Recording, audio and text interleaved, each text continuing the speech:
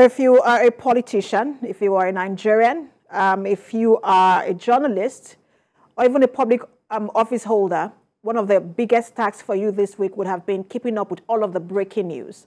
From the president signing the Data Protection Bill into law, to his announcement of the appointment of 8 special advisors out of 20, comments made by Asari Dokubo about the oil theft in the Niger Delta region, and the suspension of the EFCC chairman. Those are some of the biggest stories you would have had to keep up with this week. Good afternoon. This is Standpoint. I am Precious Amayu.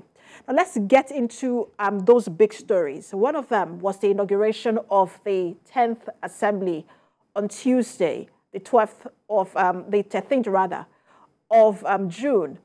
Now, with so many intrigues surrounding whether this was going to go the way of the party, whether we're going to see the defiance from some party members, it went exactly the way the APC wanted it to go. Akpabio emerged as the Senate president, and we saw Jibrin Barau emerging as the deputy Senate president. In the House, it also went the same way. In fact, the House was a landslide where a lot of people had expected that defiance. But it went the way of the party once again. We saw Abbas emerging as the Speaker of the House, and Benjamin Kalu emerging as the Deputy Speaker of the House. Now, the big question is, what does this mean for the 10th Senate? And what does this mean for Nigerians? We're also going to look at the suspension of the EFCC. Let's bring in, EFCC chairman rather, let's bring in our guest. We're joined by a member representing Ngaski Shanga Yauri Federal Constituency of Kebbi State, Honorable Dr. Yusuf Tanko Sununu. He joins us from Abuja studio. We're also joined by Professor Abubakar Sani Ridwan Matazu. He's the Dean, Faculty of Law, Usmanu Danfodio University, Sokoto. Good to have both of you join us. Now, let me start with Honorable Dr. Honorable Sununu. I know that you are in the House of Representatives, but let's start with what's going on in the Senate. We're getting comments from Abdulaziz Yari calling what happened at the Senate a betrayal, and that some people were against him. I just want to get your comments on that.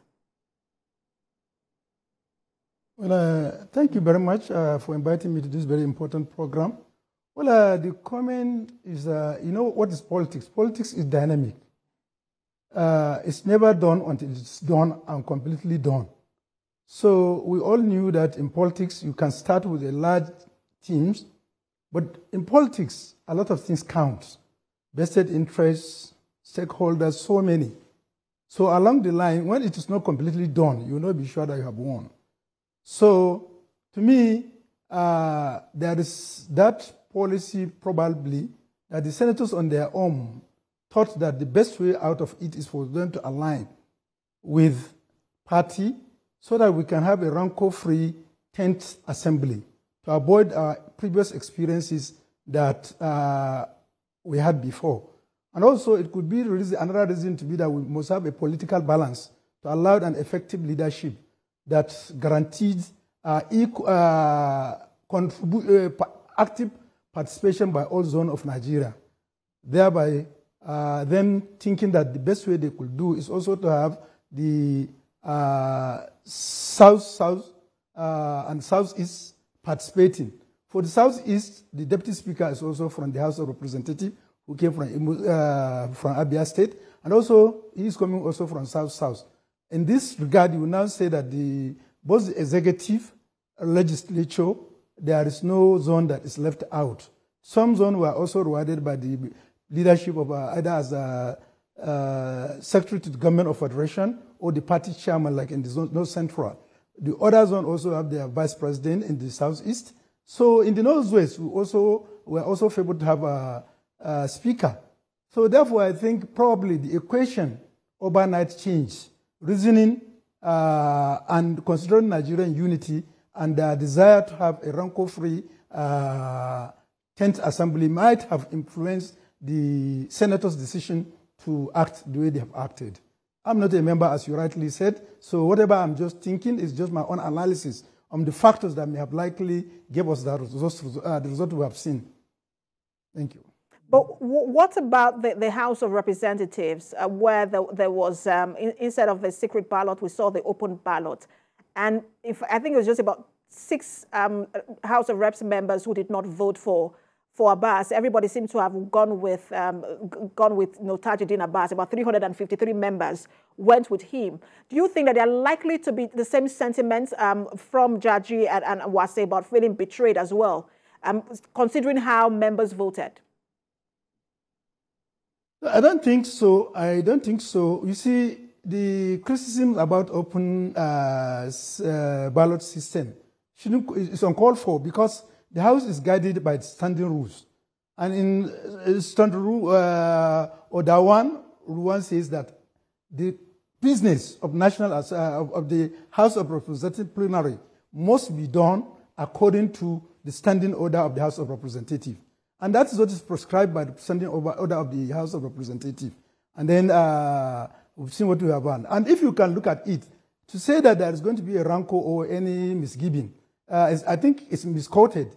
Whoever watched the last sitting of the House of Representatives before we adjourn, you will have seen peacefully Dr. Wase, Honorable Wase, actively participating, moving here and there, and trying to give a leadership and guidance to how we should relate this thing. So I don't think there's any iota or even an atom of that feeling in his own mind, because we have seen him actively participating in the plenary decisions. And he has also raised up and then even moved the motion for, I think, for the adjournment of the 10th Assembly for our recess that we are currently ongoing. So I think the whole is, that's the beauty of democracy, to allow the people to express themselves. Expression does not mean winning. So in a contest, there's bound the possibility of you winning or others losing. And what is much important is for those who win not to have the feeling that winners get it off. Extend the hand of fellowship. And you can also see even the speaker, Honorable Tajuddin Abbas, when he is to call for raising a motion for adjournment, he called Wase too. So that shows that there is that very good understanding, and we have already blended. So nobody is saying that because you belong to Wase camp or you belong to Tajuddin Abbas camp or any other. No, all we are that acting as members. And as members, you are bound to align based on the principle, your conviction and orders. And does not mean that after that 3-4 hours process, the House will remain divided forever. No. We have a leadership that is focused and that is extending the hand of friendship to everybody, and we are being carried along irrespective of your party affiliation. What we want is an assembly that is going to be stable, proactive, focused, that will align with executive. I'm not saying a robust, I say align, so that we can have a rancor-free 10th assembly that will translate in the end to the dividends of democracy to average Nigeria. We'll get to that alignment in just a moment and what it will mean and how Nigerians will interpret that alignment. But let's bring in Honorable Abubakar to the conversation. Let's bring in Professor Abubakar rather to the conversation. We've seen how the lawmakers voted. Even the opposition that had tagged itself greater majority, and at some point were even threatening to field their own candidate, also fell in line. I just want to get your thoughts, on how all of the election played out, the inauguration played out on Tuesday. Thank you very much. I am grateful for inviting me to this important intellectual discourse, in which we are all witnesses to what had happened at the National Assembly, both at the Senate as well as the House of Representatives. The election has come and gone, and we have seen winners, and I cannot consider those who could not get it to be considered as losers. They are all winners, because the most important thing we have witnessed there is that there is cohesion, there is good relationship, there is good neighborliness, there is indeed cohesion in what they intend to do, and that is what is expected of them when they have settled after the training they are undergoing now, as rightly stated by Honorable Simone. And what we are also expecting them of doing is that, having them settled and they elected their leaders, This showcases how so united Nigeria is in the sense that every zone of which we have 6 in number has certain level of representation from the presidency down to the Senate as well as House of Representatives. So this showcases the fact that Nigeria is one and nothing could divide it. And when the senators as well as members of the House of Representatives settle, we hope to see proactive and robust legislation being made so the country will move forward so that the anticipation and the aspiration of every Nigerian could be achieved. Mm.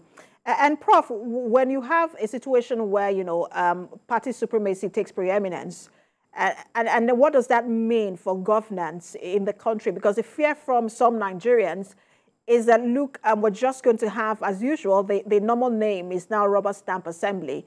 And that's what, some Nigerians are saying. But, as you saw all that played out, what do you think it means for governance? I do not believe in that, and I cannot subscribe to that the 10th National Assembly could just be a rubber stamp, whereby every single senator they will only say it's okay, without having brainstormed at the plenary as well as other fora. Maybe when they are at various committee level meetings, I'm sure nothing will be expected short of anything good. Because we have seen even in the National Assembly, some are of the belief that the assembly was just a rubber stamp, but however, even then, there are those who are die-hard members of the ruling party.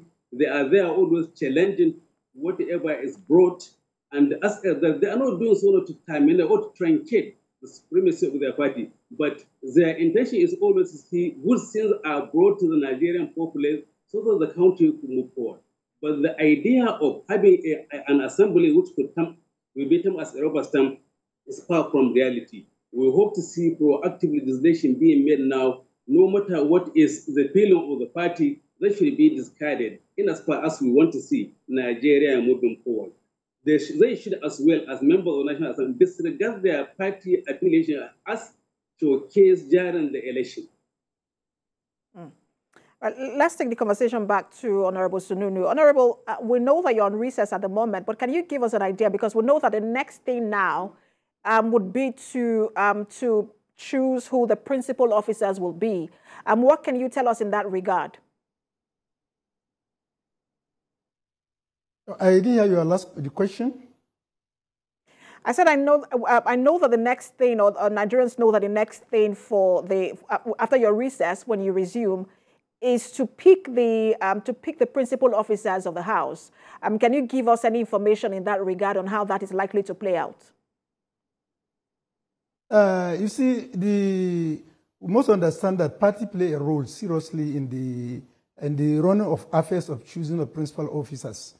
Caucuses are going to meet and look at how they can have everybody carried along. For example, in our Northwest Caucus, we are going to meet, but already we have a speaker. The minority wing also are meeting to have their leadership, so also the majority people.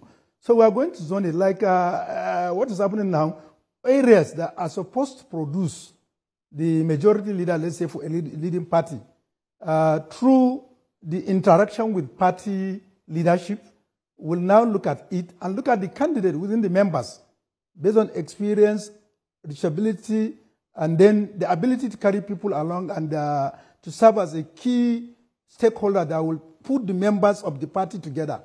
The party will now arise and decisions and canvass the support of members within the National Assembly so that the House of Representatives or the Senate so that they can support, just as it was done to the election of the presiding officers. So that with that, you now see that you have a quality presiding officers within the House of National Assembly. And I don't think it's going to be something hard. We have already crossed the bridge. We have the presiding officers already elected. So I think what is needed now is just we are going to put it together and see how we can provide a better representation in the presiding officers, the leadership of the National Assembly. But is that already been done in your party? Can you give us an idea of how, because you mentioned that it is going to be zoned. Can you give us an idea of how it is likely going to be zoned? Well, I don't want to preempt the party or the caucuses yet. We are soon going to meet, so I don't want to say this is where it is going or this is where it's not going. But very soon we are going to have those areas zoned, and we also in the Ninth Assembly too, it was zoned to us. So we also have to take the Northwest Caucus sat down, and we all agree, and we came down along with the name of Alassane Adodo to be our majority leader. So it is a democratic issue. Right now, there's ongoing consultations to carry everybody along, so that nobody will feel he's isolated in decision making. So it will now be wrong of me to now come and preempt zoning meetings and this thing probably, so that I didn't be carried that party has endorsed this when I'm not in position to state or to say that the caucuses have also endorsed also candidate.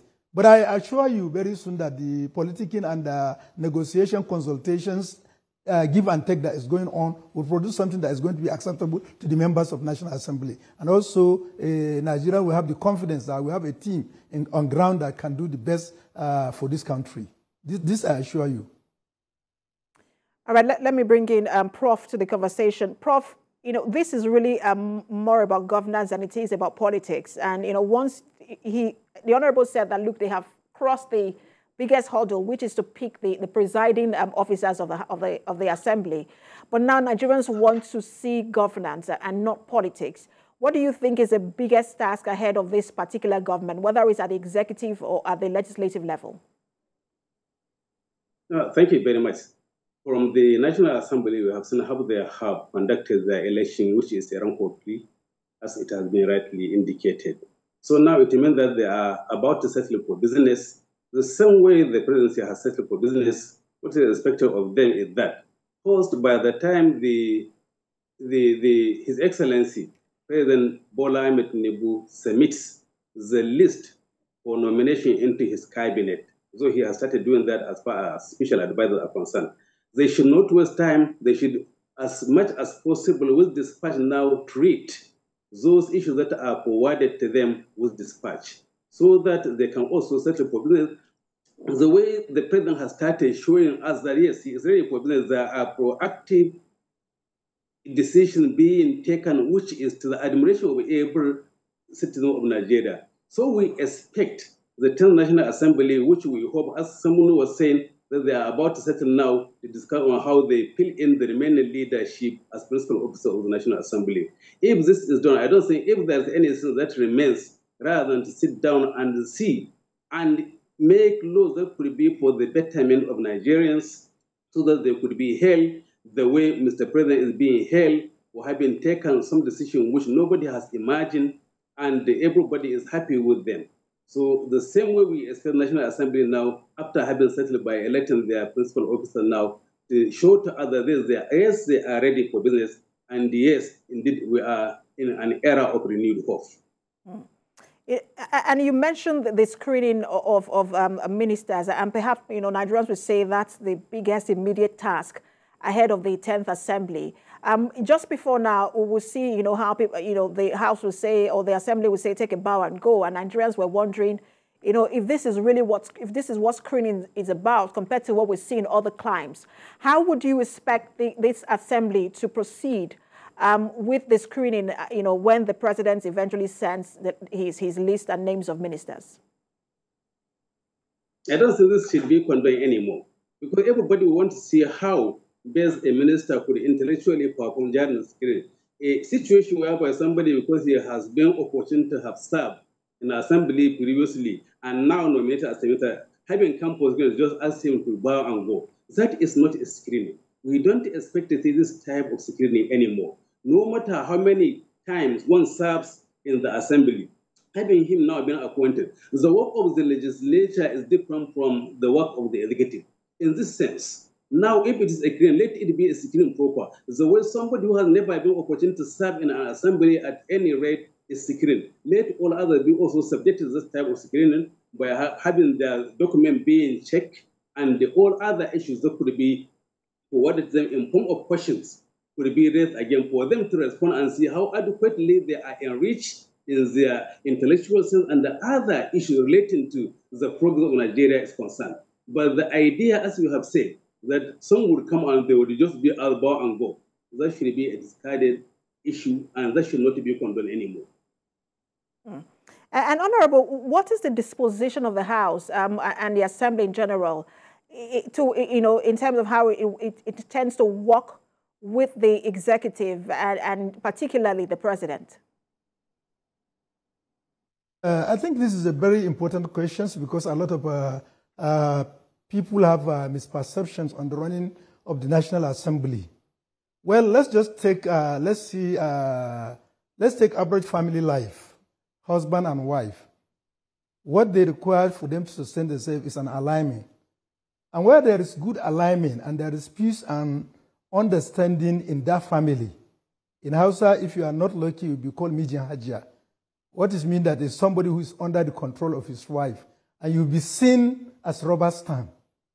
So, but the issue is, it's not the aim to just come and have a rancor, everything.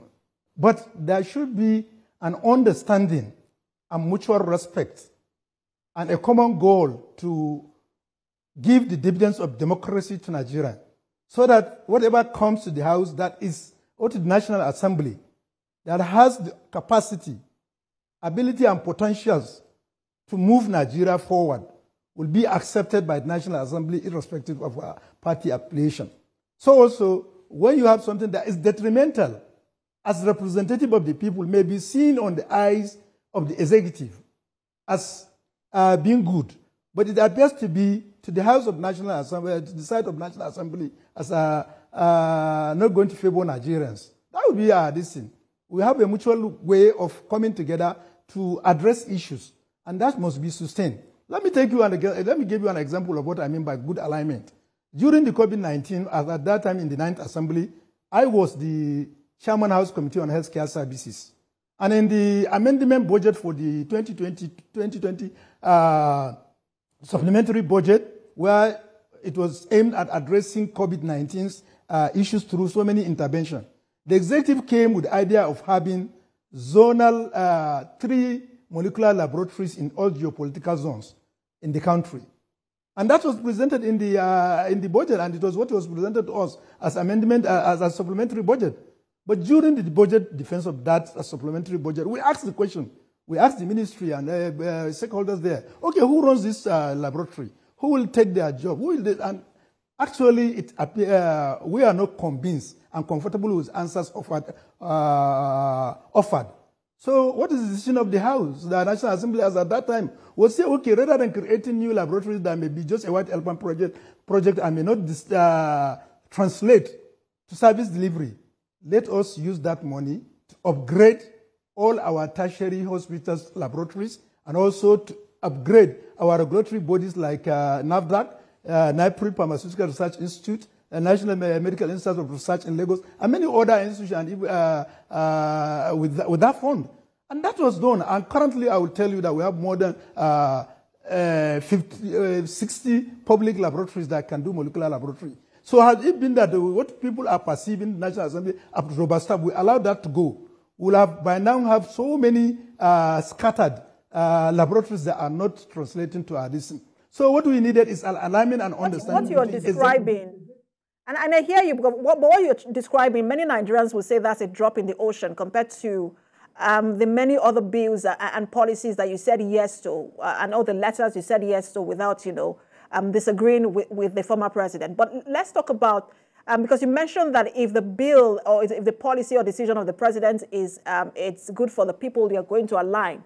But if it's detrimental, and your people are saying, look, they do not like this particular policy, that you're going to speak against it. But talk to us about the disposition of the House or the position of the House to the president's recent decision, especially the one on the suspension of the EFCC chairman.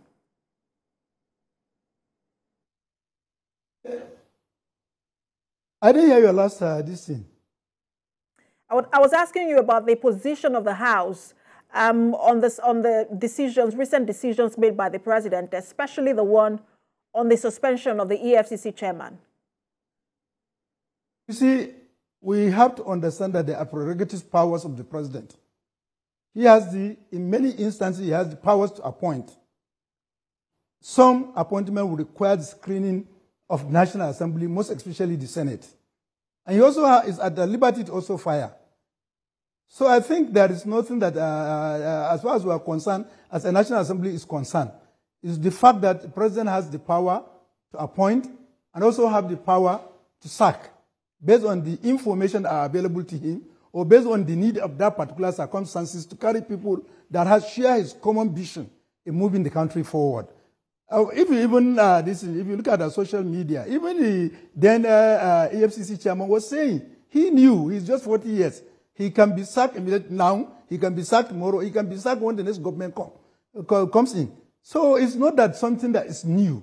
You understand? And it's nothing that the president has acted outside his powers that can create a rancor in their destiny. So as far as we are concerned, the president acts within his mandate, and he has the capacity to do that. I don't think there's any issue between him and between the president's actions and National Assembly's position.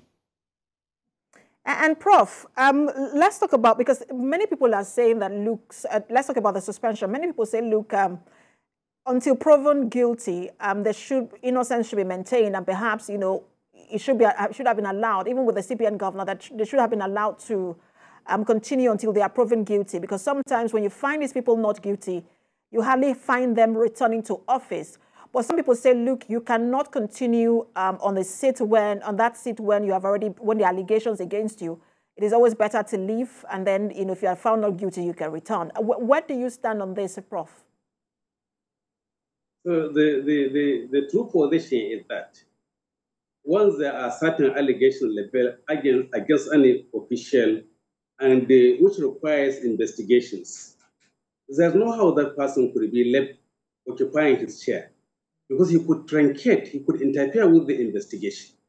So if that is so, the suspension is in order, as the Honorable Senator has rightly indicated. So because there are certain allegations which are to be proven in a court of law. So right now, even with the suspension, the two gentlemen could be taken to be people who have not yet been convicted, they have not yet been arraigned. But however, in as far as there are certain allegations, then they have to vacate office. If they don't do it on themselves, then the president has the duty, as it is a mandate upon him now, to get them going. He has the mandate of hiring and firing, but I'm sure due diligence and regard to law has been had, especially when there are certain allegations which need to be proven. This allegation could be only proven successfully if these gentlemen are not occupying their seats, especially when we say abuse of office. It is an act or omission that is leveled against an officer, which is against the norm, against the dictate of the law. He has been granted that power, but it is abuse. Abuse in the course of the exercise of what has been given to him, but there has been found he has been found to be wanted. So in that sense, they have to be suspended. Suspension is not the end or termination of the appointment. If after necessary investigation has been conducted, they are found to be innocent, nothing will stop Mr. President from returning them back to their offices. But in as part of the allegations of abuse of office, especially, say, for example, for Bauer as chairman of the EFCC, the allegations are mainly three: politicization of EFCC as a commission, a cosmopolitan one for that nature. So in that circumstance, that allegation, if proven well, it could succeed. But there has never been a situation whereby the agency has been free from politicization. Secondly, the issue of violation of human rights and disregard of court orders, which he is supposed to be, especially in prison. That could be likened to a situation whereby everybody, as far as the office is concerned, every person, as far as an official of a government in any agency is concerned, is guilty of that offense. So, for example, if we are saying that he has to take himself to prison, how could he do that? If in my capacity, even if I have been power, could I do that? Nobody could ever do that. But who is said with that responsibility now to think that yes, the orders, rulings, and judgment of the court are adhered to, rather than the Inspector General of Police? That man also is found to be wanton in the exercise of his powers because he is not willing to do so. So if he hasn't done so, then how do you expect somebody that having him been found guilty of contempt of court, not to say I'm carrying myself to prison. Mm. And how far do you expect this shake-up, this cleanup to go? Some have called it an institutional cleanup by the president. We understand that some ministers have also been invited by the EFCC. How far do you expect this shake-up or cleanup to go? So the way I see it is that some people have to go they are going out to every investigation to be carried out successfully. For example, Bauer, there may be some other person whom, if he is still maintaining his offices, that investigation cannot be conducted successfully. So they have to be asked to go, and especially those allegations leveled against the suspended CBN governor, they could not be achieved the way they are supposed to be achieved in as far as he maintains his office. Something with Bauer. So in those circumstances, they have to go, so the investigation could be carried out successfully, with the humble hope that they could be arraigned before a court of law. If the court of law found them guilty, so be it. If they are through, so it is. Mm. Honorable, some have said, look, that some of these issues were seen is also as a result of the National Assembly, especially the Ninth Senate, not doing its job as it should, because the Ninth Senate did, not the Ninth Senate, Ninth Assembly rather, has oversight function over some of these government agencies who do not seem to have, or which do not seem to have regulators, as it were, that the Assembly is supposed to be the regulator. And because the Assembly failed to do its function like it should, and that's why some of these issues are coming up. I want you to respond to that, and and then you also tell us how you think that the 10th Assembly should proceed or address some of these gaps in terms of oversight function of the Assembly. Thank you very much. Oversight is one of the core functions of National Assembly, and which I believe we are doing quite all right. Most of the time, I think there are a lot of issues that are challenging. But however, so many successes have been recorded. There is no MDA that will say that have not received National Assembly as far as an issue of oversight is concerned in their own domain, to see how things are done or how things were done. But you see, most of the time is what brings about slowdown in oversight functions was the way budgets is being implemented in the country. Let's say, for example, we are in 2023 now, about going for the preparation of 2024 budget. Now, the 2023 implementation, in fact, even the 2022 implementation has not gone far. In some MDAs, talk less of us now go into 2023. So you find that by the time you go for an oversight, all you'll be shown is the processes that are so far being commenced and could not be concluded yet. What is the issue? There is slow in doing business of procurement in this country. And I think for our government, the current government to succeed, that must be addressed. You understand? Let's me say, for example, one of the ministry I've oversighted. As at as at November ending, I'm sure that the ministry has received 100% 2022 budget implementation. But as at the time the account was about to be closed for the conciliation of the subsequent year to be to start, the implementation was less than 20%. So you can see, and when you ask what is the due process, they say that due process is so cumbersome, it takes you longer time. First of all, from the Administrative Standards Board, some may require fake approval, and then you go to the Bureau of Public Enterprises. And I think Bureau of Public Procurement, sorry. And I think that's where we need to add the capacity in terms of their manpower, personnel, and effectiveness, so that more or less time will be spent in BPP before they can give permission for the procurement process to complete. And then the other major issue is also delay in budgetary releases. When you have a delay in budgetary release, also it affects the release. So now you have papers in your budget. So has been allocated for procurement of, let's say, vehicles. For a very long time, the process could not conclude. Conclusion was done, money was not released. Now you as a legislator, you only be shown the processes. But the final execution, you are already in the following year. So you have to be doing retrospective oversight. So these are some of the major issues that we have to address so that we can have an effective oversight.